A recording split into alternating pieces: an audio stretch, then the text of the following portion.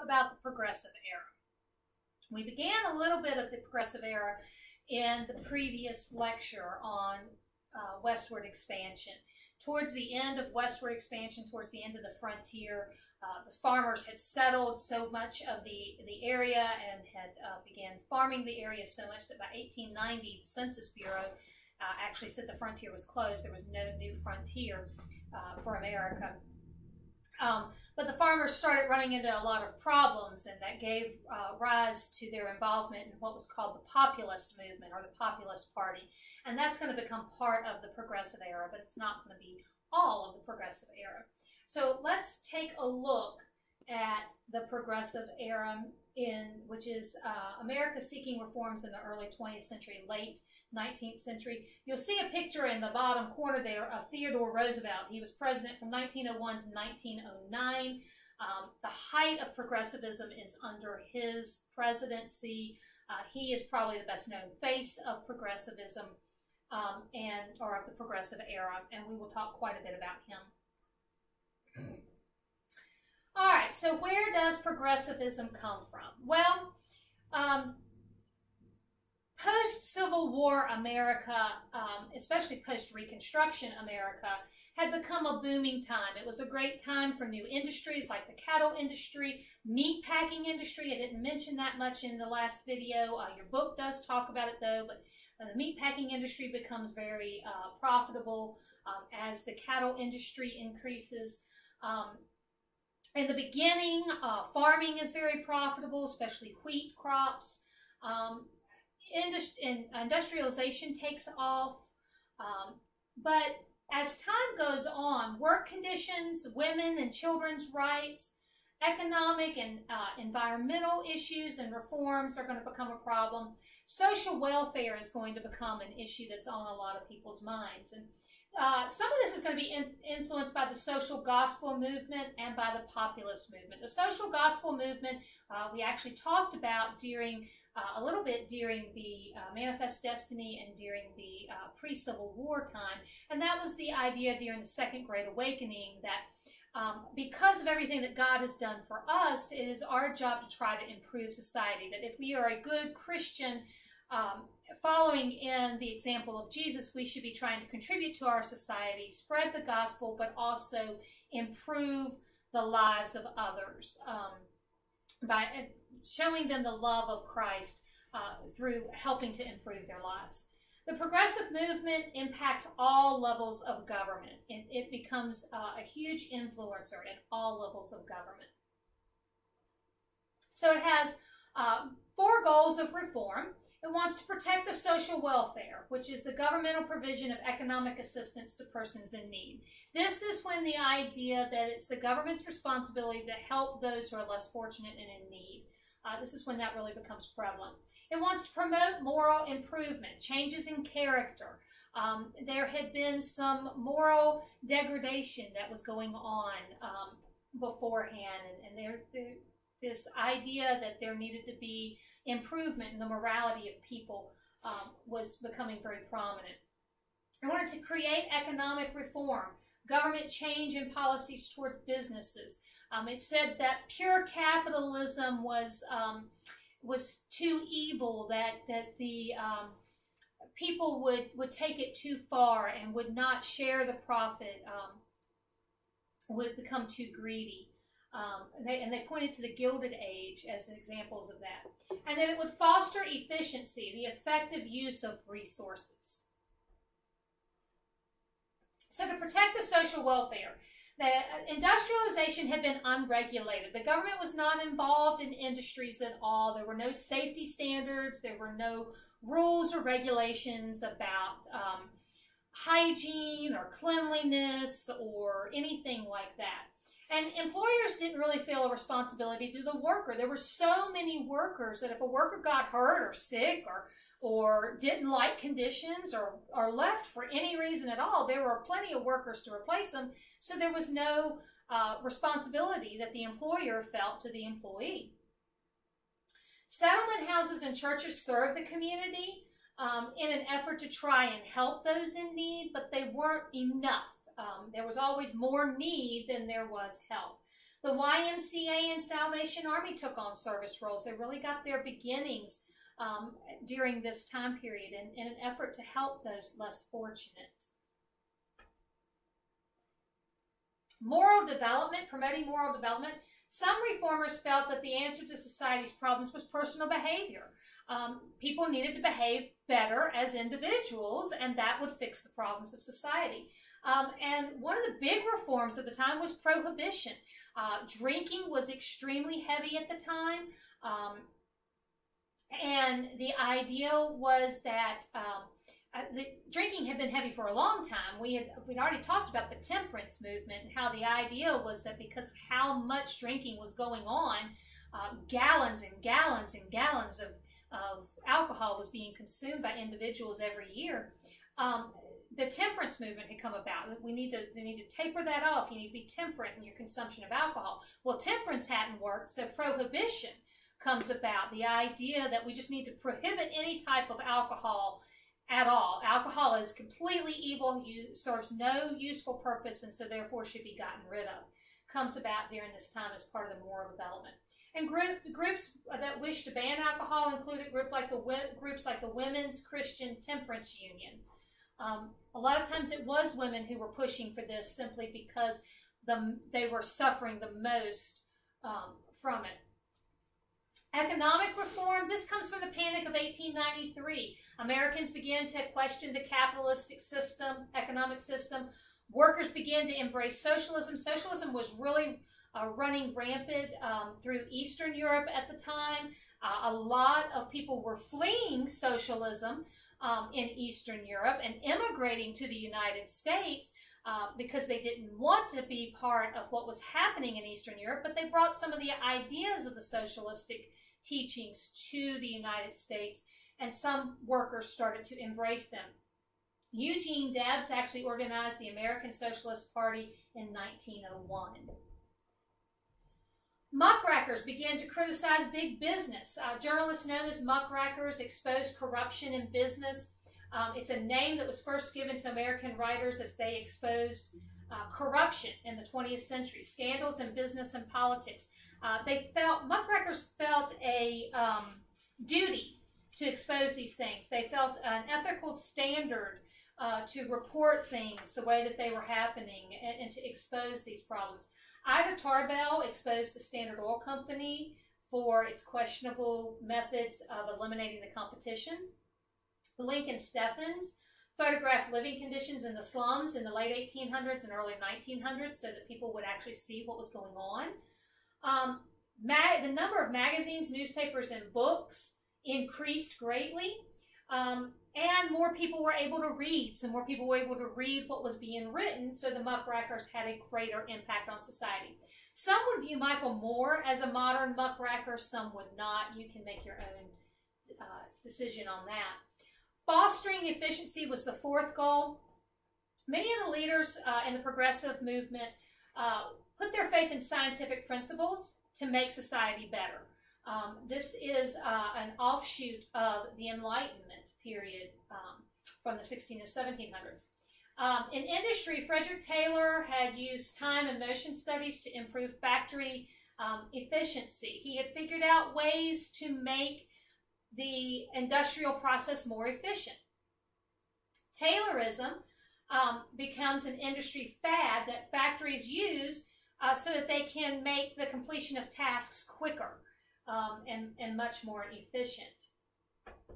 Henry Ford is going to come up with the assembly line during this time period. Okay, so cleaning up local government. Somebody once said all politics is local, and what they mean by that is that's where you have the most influence is on your local government. And so reform efforts began at the local level. This came from a desire to make government more efficient and more responsive to its citizens. Some people wanted to limit immigrants' influence on the local governments. They wanted to limit immigrants' ability to take jobs. Jobs were scarce at the time. There were more people that who available to work than there were jobs. And a lot of people blamed that on the huge influx of immigrants that were coming into the nation at the time. And they said that those immigrants were taking all the jobs. They wanted to remedy that. They wanted to regulate big business. They said big business was a problem. It was evil. It took advantage of the worker. Under the progressive Republican leadership of Robert La Follette, Wisconsin led the way. Wisconsin became kind of the ideal. People looked to what Wisconsin did to figure out what they needed to do, and it became known as the Wisconsin idea. And notice that progressivism is not just Democratic or just Republican, although more Republicans tended to be progressive than Democrats. Working children. There was an effort to protect them. Many children didn't go to school. They had to work to help the family. And many companies wanted to employ children and women more than they wanted to employ the men. Men got paid more than women. Women got paid more than children. So the more children you could hire to do a job, the less expensive it was. Nearly every state had limited or banned child labor by 1918, but it was a long process. And one of the reasons they wanted to do this was because of the safety of children. Children were getting hurt or killed in working in factories. You can see this little boy has no shoes on, but he's standing on the equipment. It would be very easy for his toes or his feet to get caught up in the machinery. And this was common. Plus, children were working 10, 14-hour, 16-hour days. Lack of school, lack of sleep, lack of nutrition. Incidentally, this is about the time, the late 1800s, it's about the time that the idea of Sunday school comes about. And Sunday school was actually put out in churches, not necessarily to teach Bible stories to little children, but Sunday was the only day that the factories were closed. And so families and children could come to church on Sunday.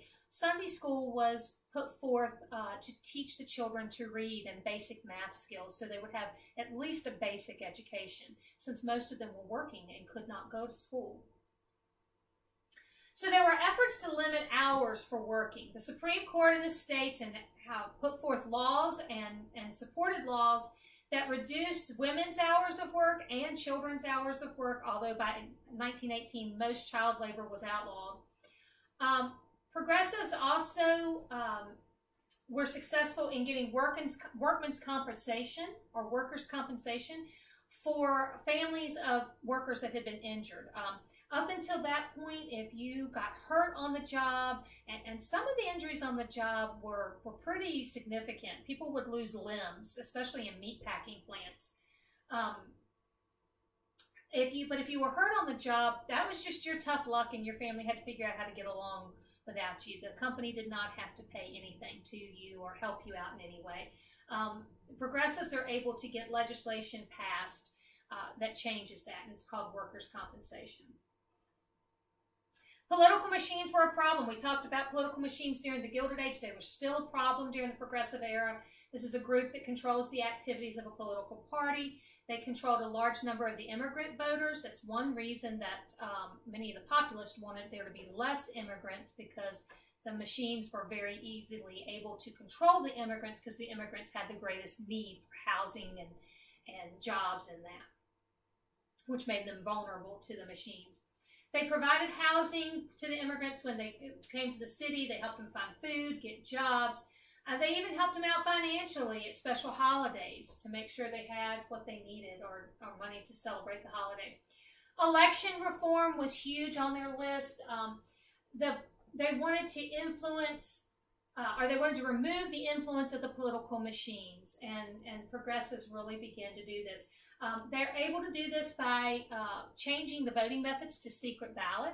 Before the Progressive Era, when you went to vote, you had to voice your vote. You had to give your name and say how you wanted to vote or who you wanted to vote. Secret ballot comes about, and now nobody knows how you voted. Americans view voting as a very private thing now, but it was not so before the Progressive Era. Also, the ideas of a referendum and a recall or an initiative came about. Those are defined in your book. They're very, very new ideas to this time. They're adopted on the local and state level. They're not adopted on the national level. Citizens could petition to get initiatives. on the ballot, which are things that they wanted made into laws. If they had enough people sign a petition, they could get this question on the ballot for citizens to vote on. Direct primaries started to take the place of caucuses. Caucuses would be a meeting of the party leaders to decide who would be the nominee for political office. Direct primaries would be the citizens going to the polls and voting on who they wanted the nominee to be. And those direct primaries start to take the place of these caucuses. And in 1899, Minnesota passed the first statewide primary system. The election of senators changes in 1913 with a constitutional amendment. There's actually going to be 4 constitutional amendments in the Progressive Era, and at the end of the PowerPoint, I will review those amendments for you. But in 1913, the 17th Amendment is ratified and added to the Constitution, which changes the election of senators from the state legislatures to senators being elected directly by the people. Now, as I said in the previous lecture, the Founding Fathers had made the Senate elected by the legislatures of the states in order to give the states a voice in the national government. The House of Representatives was supposed to be the voice of the people. The Senate was supposed to be the voice of the state. And therefore, the ideas, the rights of both groups would be represented. But in 1913, there was really a push up until 1913, after the Civil War, to get senators elected directly by the people. And that happens with the addition of the 17th Amendment. Women in public life, that begins to change. Now, the poster here is of Rosie the Riveter, We Can Do It. That is World War II era. That is not from the Progressive Era, but the idea starts in the Progressive Era. Before the Civil War, women stayed at home mostly. They devoted their time to the home and family. Social occasions were about the only time that they went out. But in the 19th and 20th century, women were much more visible in the workforce. They took more jobs. Now, they were specific jobs for women, store clerks, or they work in factories. Sometimes they were teachers, but they would work, and they had more of a presence in public life. And we actually see this reflected in women's clothing. Up until this point, women's clothing, women's dresses had always been extremely long skirts that went all the way to the ground. Sometimes they even would drag the ground.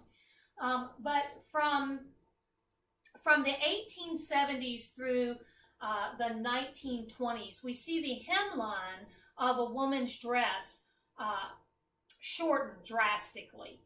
First, it comes up to about the ankle, so that as women are walking on the streets of the town, and that the hem of their dress is not getting too dirty because the streets were full of mud and animal manure. And so as women became more prominent out in public, their hemline came up to about the ankle so that it wouldn't get dirty when walking on the street. And then as they continue working in factories and as their jobs continue to change and their lifestyles and things like that begin to change, we see the hemline continuing to come up until by the 1920s, the hemline on a woman's dress is generally right around the knee. That is a huge change in probably less than 60 or 70 years. Money issues probably have to do with that as well, because the ability to afford the fabric to make the clothes would have changed significantly over the time. But we can, it's just an example of how you can look to fashion to see the reflection of the historical time period. Many women became domestic workers. Before the turn of the century, they were maids or nannies, and they would do that up until the time they got married. By 1870, 70% of the women that were employed were actually servants within the home. But opportunities increased as cities grew, and by 1900, 1 out of every 5 women worked. A lot of them worked in the garment trade. Again, this particular picture is not from the time period. This is a more modern picture. It's also of Asian ladies working in the garment industry. But the garment industry was a very popular industry for women to be involved in. Sewing. They also worked in offices, stores, and classrooms. Many of the leading progressive reformers were actually women. They became involved in politics. And one of the greatest accomplishments that they're going to achieve during this time is going to be the women's right to vote in 1920. It's going to be another one of the constitutional amendments. Middle and upper class women entered the public sphere as reformers. Lower class women entered the public sphere simply as workers. They didn't have time to get involved in reforms in politics. But middle class and upper class women had a lot of time on their hands. And so they could get involved in these movements. And many of the women that got involved in these movements had graduated from women's colleges. So they were better educated. So I mentioned the women's right to vote. It's called women's suffrage. And there was a 3-part strategy for winning this right. First, they had to convince state legislatures to allow women to vote. And they actually succeeded in Wyoming, Utah, Idaho, and Colorado first. Once they got the state right to vote, they also took cases to court using the 14th Amendment. The 14th Amendment had given universal suffrage to all citizens of the United States. Now, it had been aimed at giving the right to vote to former slaves, to blacks. But the women were using the 14th Amendment and testing it in the courts, saying that it should apply to women as well as men. And then they also pushed for a national constitutional amendment, because if they were not able to succeed with the state legislatures, and if the courts struck down their argument based on the 14th Amendment, what the courts in the states could not do would be ignore a constitutional amendment saying that women had the right to vote. So this is a map that shows you which states allowed women to vote before 1920. You can see most of them were in the far west. You have a few, New York and Michigan, that are not in the far west, but most of them are in the territory that we received after the Mexican-American War. A few, Kansas and Oklahoma, would have been before the Mexican-American War. Okay, the most prominent face or name of the progressive era is going to be Theodore Roosevelt. He is known as being a Rough Rider. He is known for being president. He has a huge reputation. Many of you know him from the movies Night at the Museum. Robin Williams played him. He grabbed national attention by advocating war with Spain in 1898. He had actually been vice president. And he advocated war with Spain because of several different things.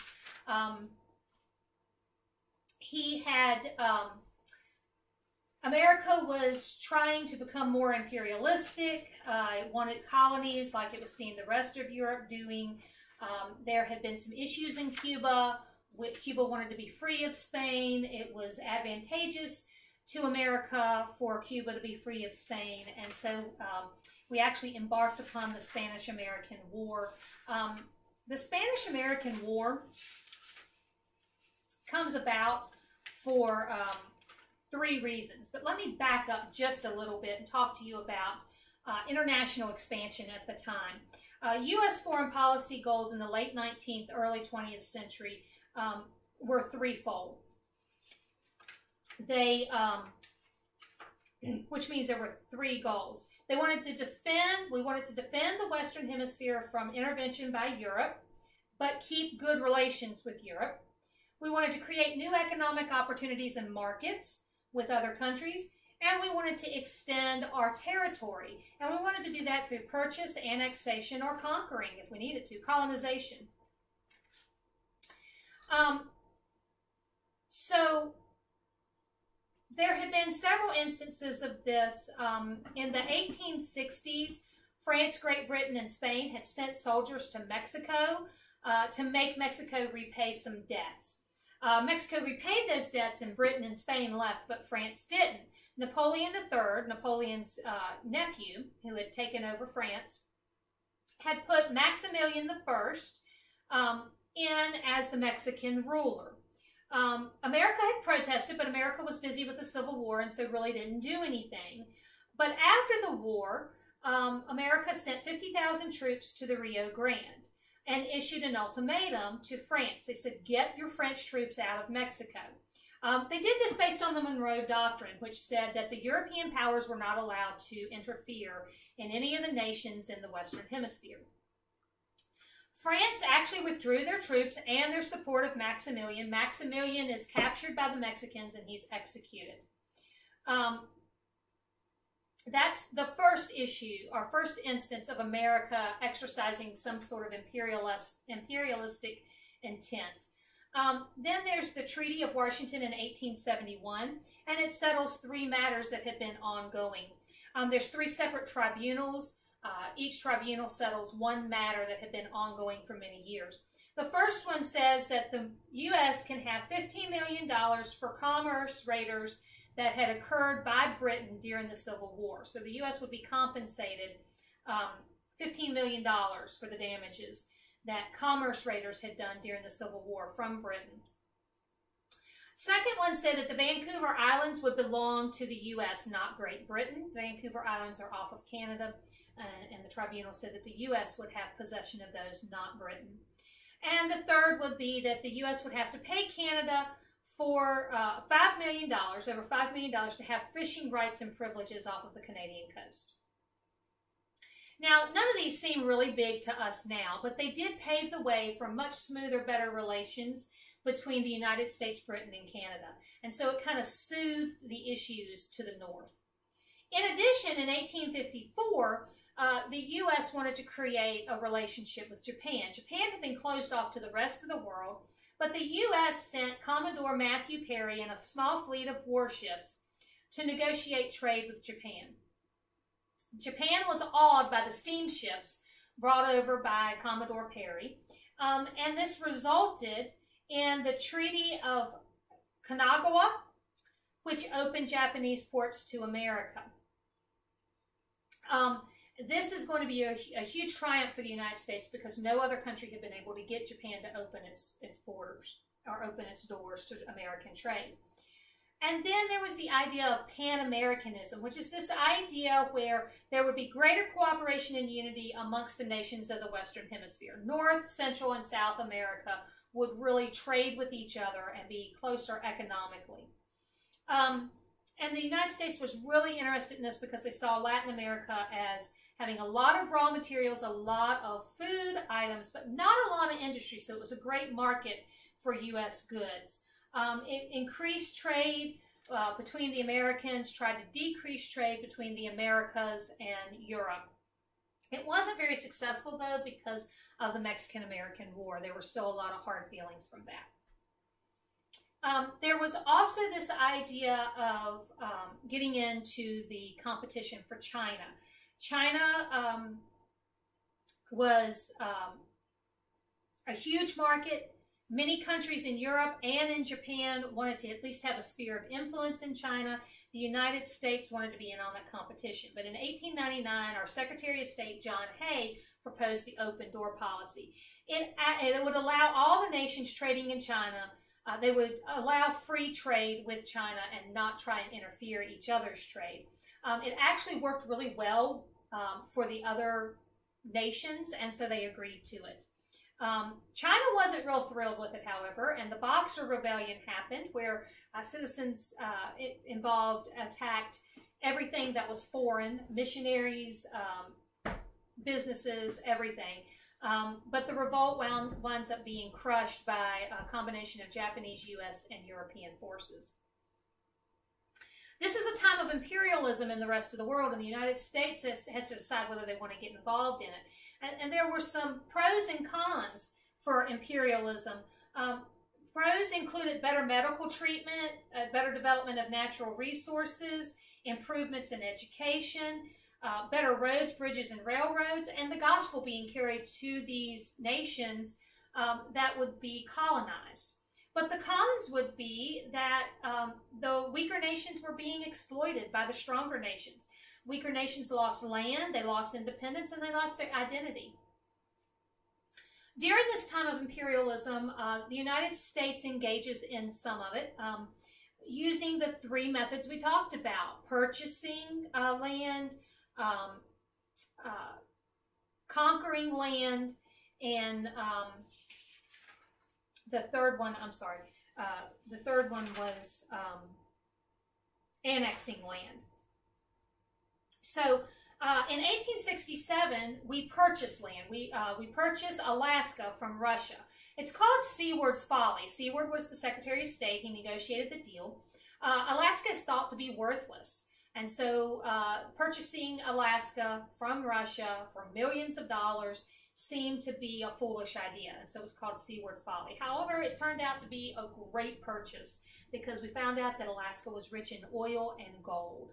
And in 1959, Alaska becomes the 49th state. We also start to expand into the Pacific area. The U.S. wants to build a Pacific empire.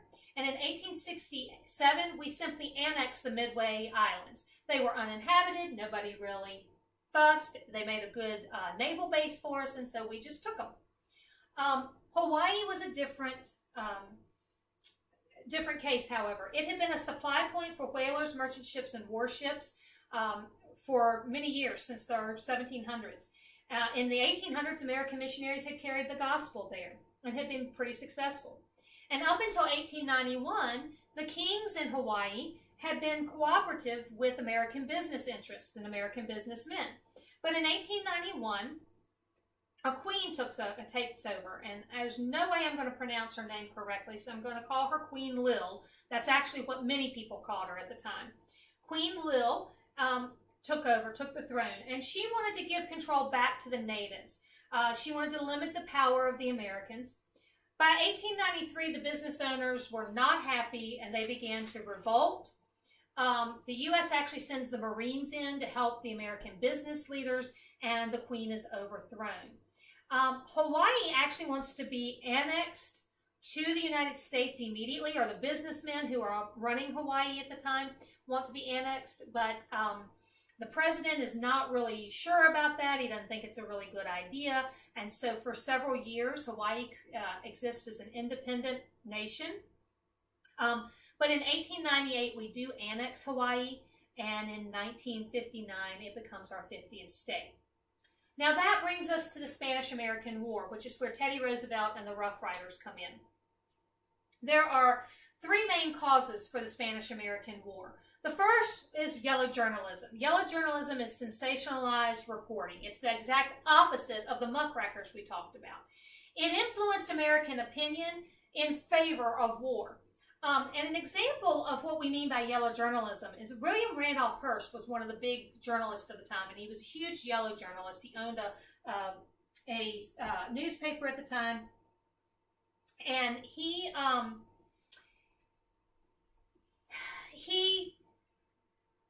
said to a reporter one time, or to a photographer one time, he said, you furnish the pictures, I'll furnish the war.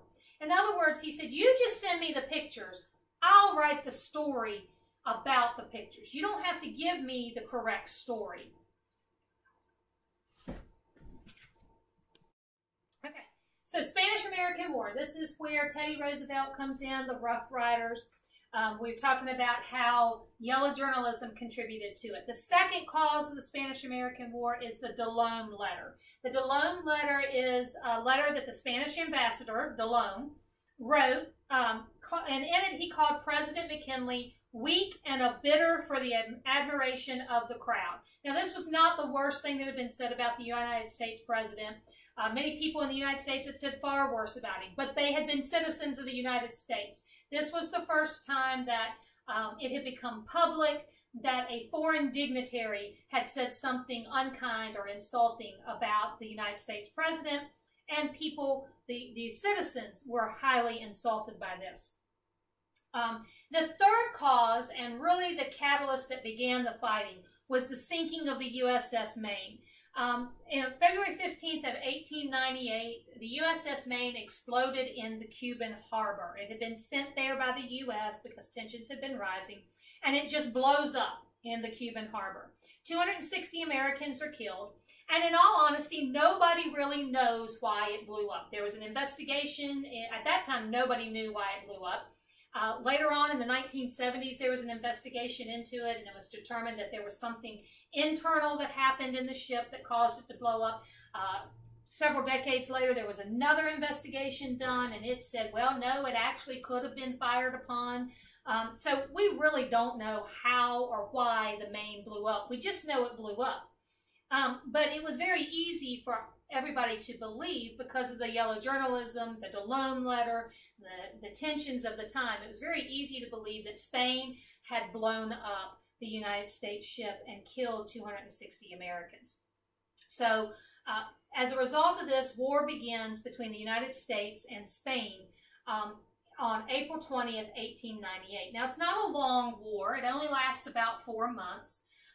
The major battles are the Battle of Manila Bay. This actually takes place in the Philippines, and that's how the United States gains the Philippines. America and Spain engage in a naval battle in Manila Bay. The Americans win and destroy the Spanish fleet there and gain the Philippines. And we're going to hold on to the Philippines for quite some time, several decades.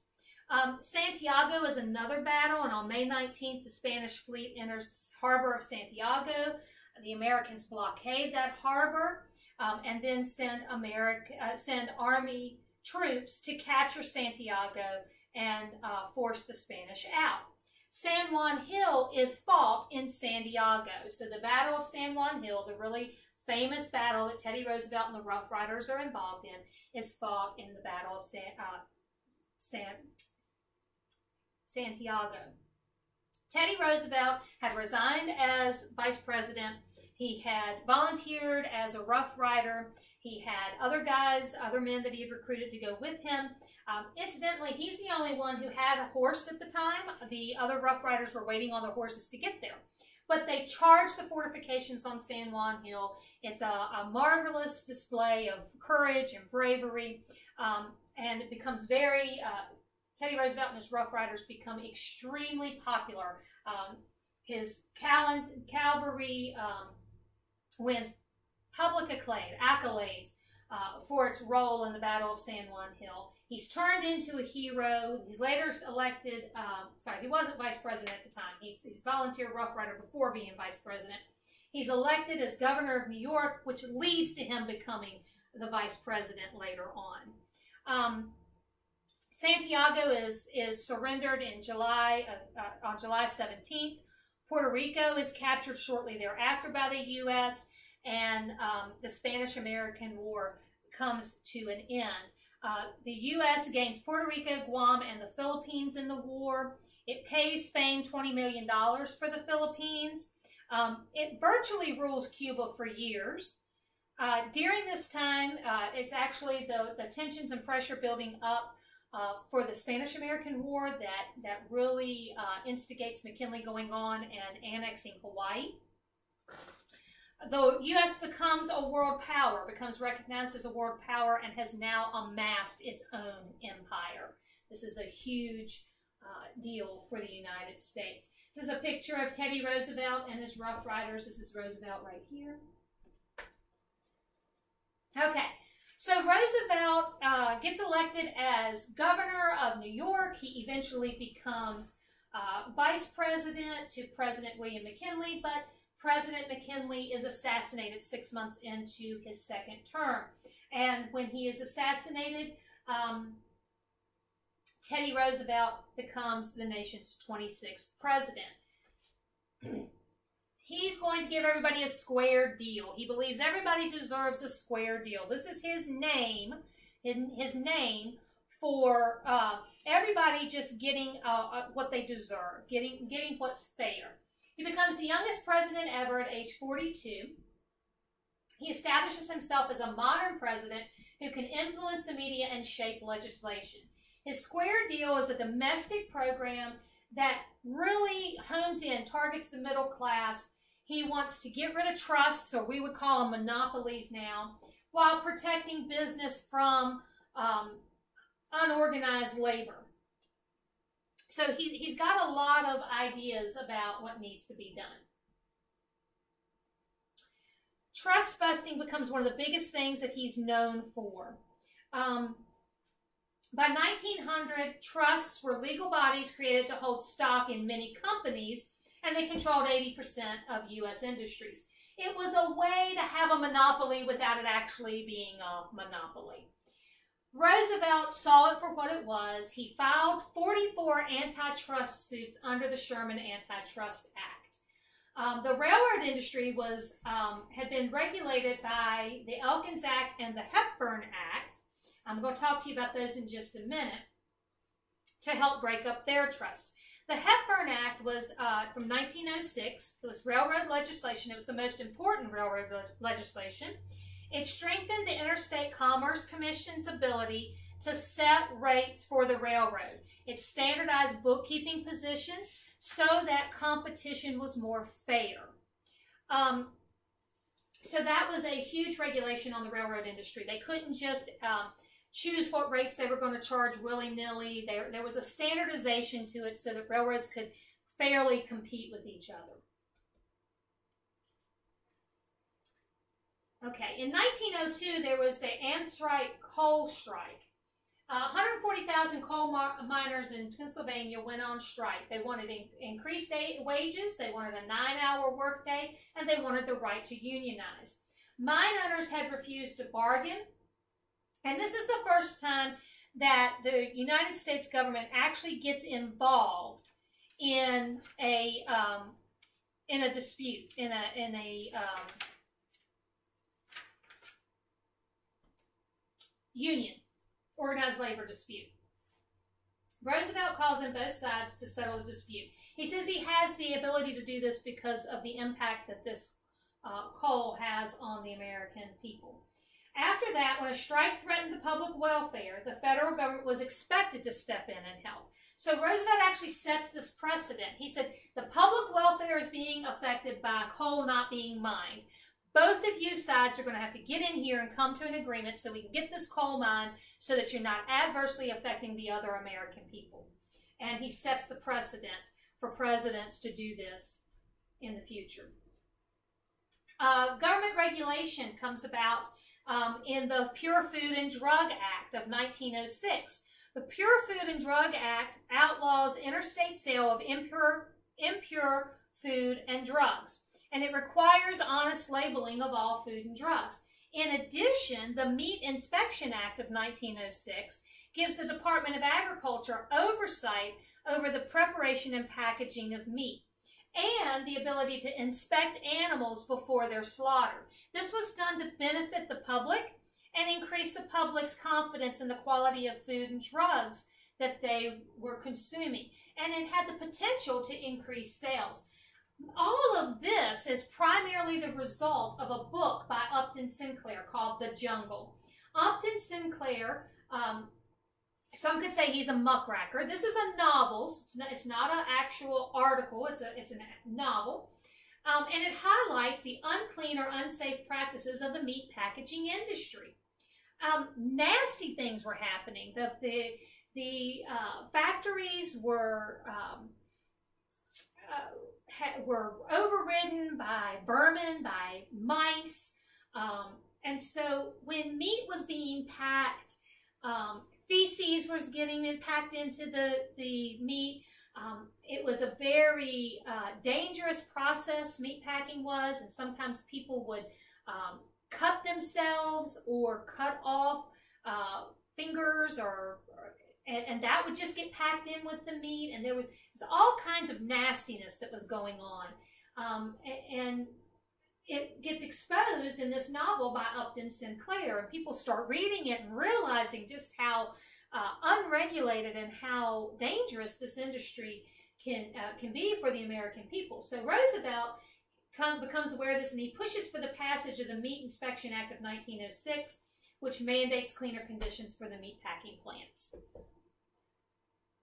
And the Pure Food and Drug Act, as I said, it mandates that there be truth in advertising. You can see here they were selling cocaine toothache drops. Now, actually, that wasn't the problem. The problem wasn't that it had cocaine in it. They thought that cocaine had really good medicinal value at the time. But before this act, products could claim anything, and they didn't have to live up to what they were saying. And so the Food and Drug Administration is created, and the sale of contaminated food and medicines is stopped, and people have to start being truthful in their advertising. Okay, Roosevelt and the environment. He was a huge environmentalist, not to the point like we have today, but he loved the outdoors. He loved the land and conserving. He thought that it should be conserved for all of posterity. The federal government paid very little attention to the nation's natural resources before Roosevelt, and he thought that that was a problem. So he made conservation a primary concern of his administration. And he actually set aside millions of acres of land as federal reserves, as places where the resources and the land itself had to be preserved for future generations to enjoy. He sets aside 148 million acres of forest and 1.5 million acres of water-powered sites. He also established 50 wildlife sanctuaries and several national parks. So he has a huge impact there. Incidentally, President Taft, who follows him, sets aside more land than Roosevelt did. But Roosevelt is the first to do it, so he's the one who's known for it. Now, Roosevelt does not support civil rights for African Americans. Racial relations, racial issues during Roosevelt's presidency and during the progressive time was not at the top of their list. Discrimination and injustice was one of the greatest failures of the progressive era. Discrimination actually worsens during this time. San Francisco begins the segregation of Asian students into separate public schools. Blacks in the South start to see advancements that they had made during the Reconstruction era disappear with Jim Crow laws in the 1890s. And there were several reasons for this change. One, the Redeemer politicians that had gained power after the Civil War and during Reconstruction, they start to lose power to racist politicians. Another reason is that blacks begin to align themselves with the populist movement, and which scares a lot of conservatives. So conservative Democrats want to take the vote away from the blacks. And then the third reason is that the national government and the northern public has lost interest in civil rights and in protecting them. Now, Roosevelt did support a few individuals like Booker T. Washington. Booker T. Washington and W.E.B. Du Bois had two opposing ideas on this issue of civil rights. Booker T. Washington said that blacks needed to concentrate on bettering themselves through education, especially vocational education, and then establishing black businesses and trades. And once the blacks were able to increase their economic power, whites would have no choice but to accept them as equals. So he favored an economic solution.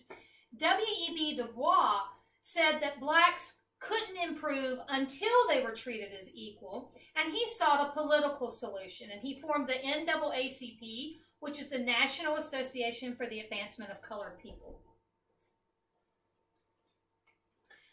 In 1909, a number of African Americans and prominent white reformers formed the NAACP. Specifically, W.E.B. Du Bois had a hand in this.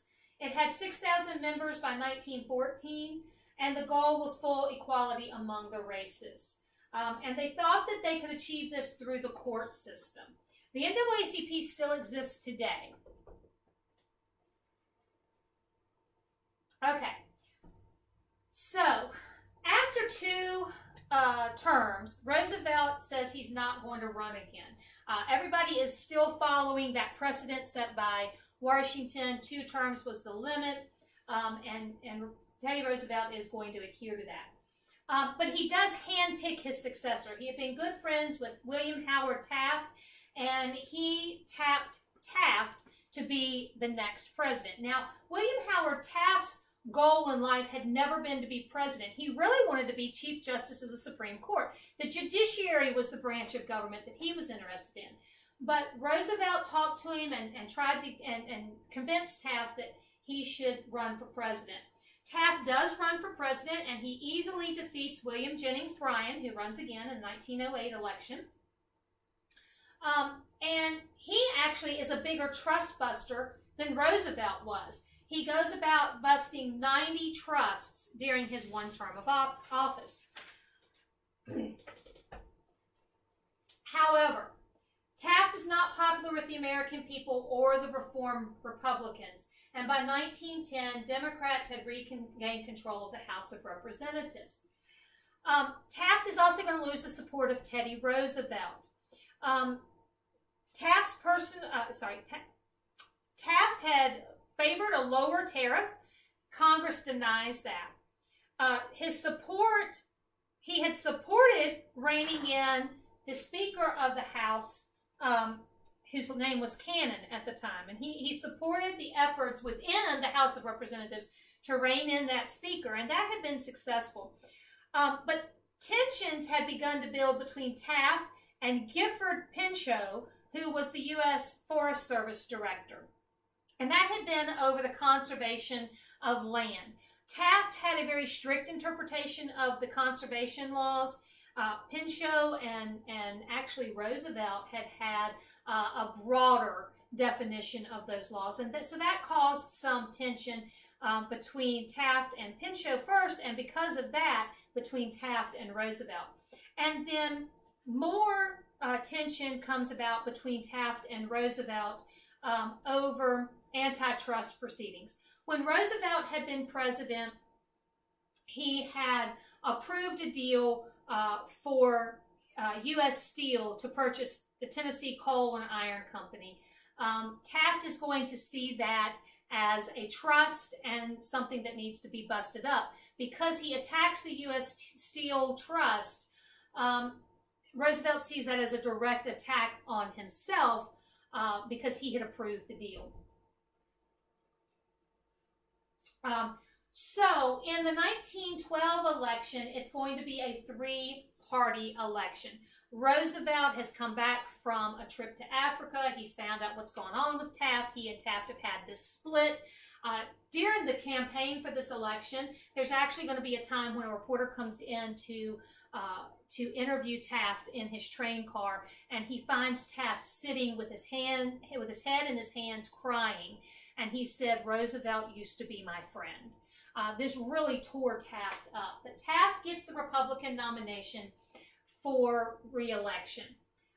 Roosevelt had actually tried to get the Republican nomination, but Taft gets it, and Roosevelt responds by forming the Bull Moose Party.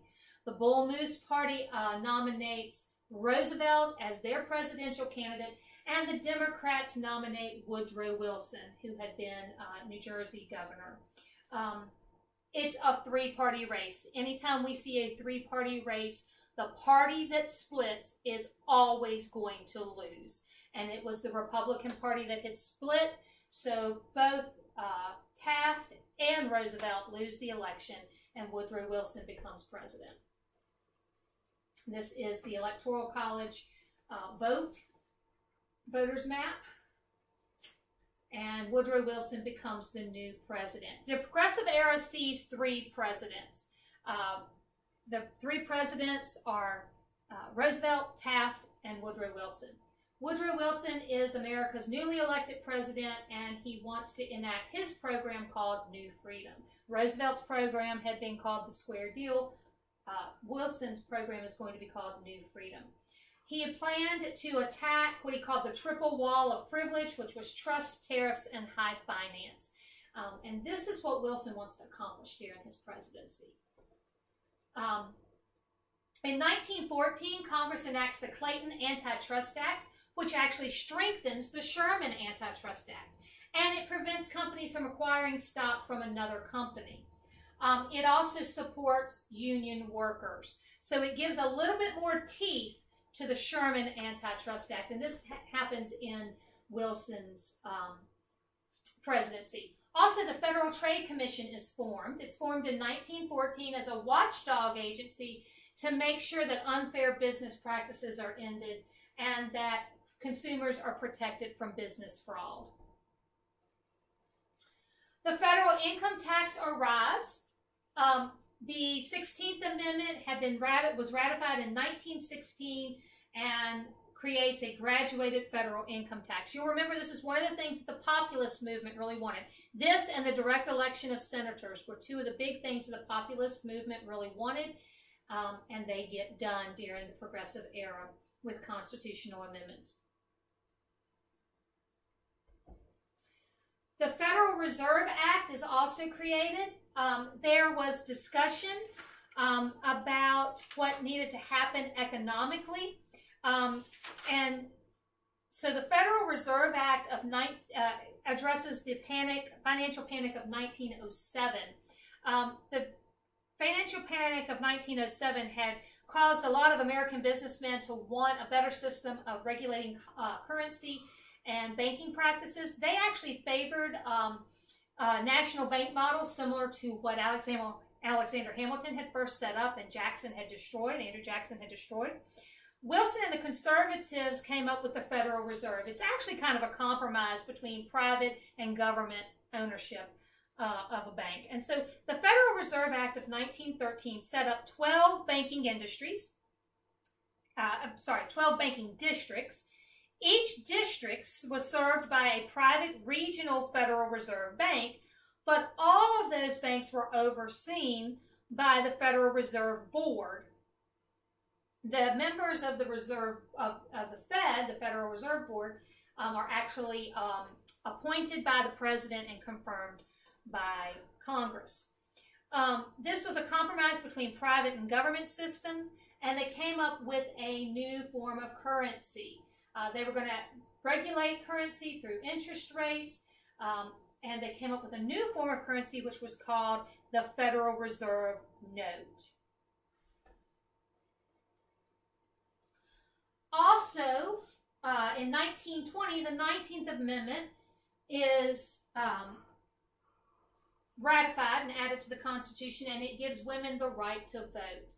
Native-born, educated, middle-class women became more and more impatient with getting the right to vote, and they continued to push even through World War I, and finally in 1920 they were able to gain the right to vote. Temperance, the temperance movement gives way to the Prohibition movement, and the 18th Amendment is added to the Constitution, which prohibits the sale, distribution, and transportation of alcohol. It does not outlaw or prohibit the consumption of alcohol, but you can't sell it and you can't transport it. So if you can find it, you can drink it, but you can't make it and you can't sell it. It's ratified on January 29th of 1919, and it's the only U.S. state's constitutional amendment that has been repealed. It's going to be repealed later on by the 21st Amendment because it didn't work. And actually what it does, it had been meant to stifle sales and business. It actually increased sales and business, but on the black market, and it created such things as the mafia. It created such things as bootleggers, and it also created NASCAR, because when the bootleggers were trying to run from the revenuers or from the Prohibition people, they had to have really fast cars. But when they weren't transporting importing the moonshine, they wanted to see whose car was faster. And they would race each other, and that's where NASCAR came from. No joke.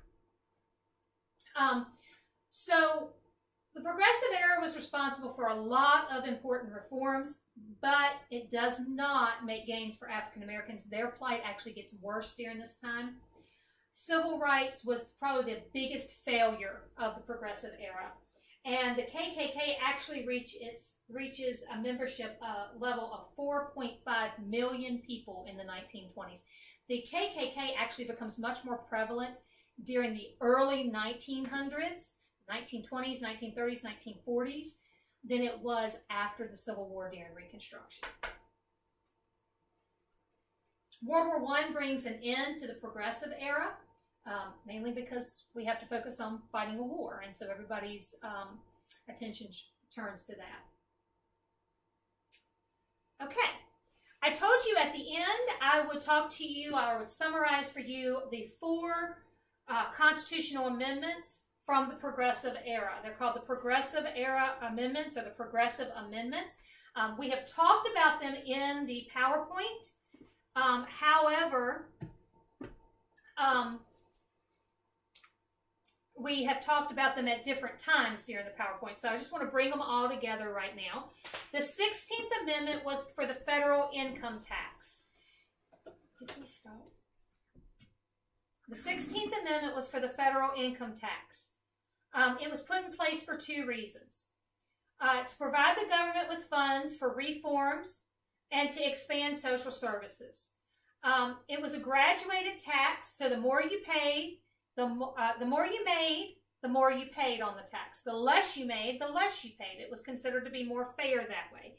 And the funds went to replace the funds lost by lowering the tariffs. The 17th Amendment was the next one. It was the direct election of the U.S. senators. And it actually eliminated the safeguard by the Founding Fathers, allowing the states to have a voice in Congress. The Founding Fathers had originally said that state legislatures would elect the senators, giving them a voice in Congress. The 17th Amendment made the election of U.S. senators occur by popular vote. The people would be voting, thus getting rid of or negating that safeguard. The Third Amendment is the 18th Amendment.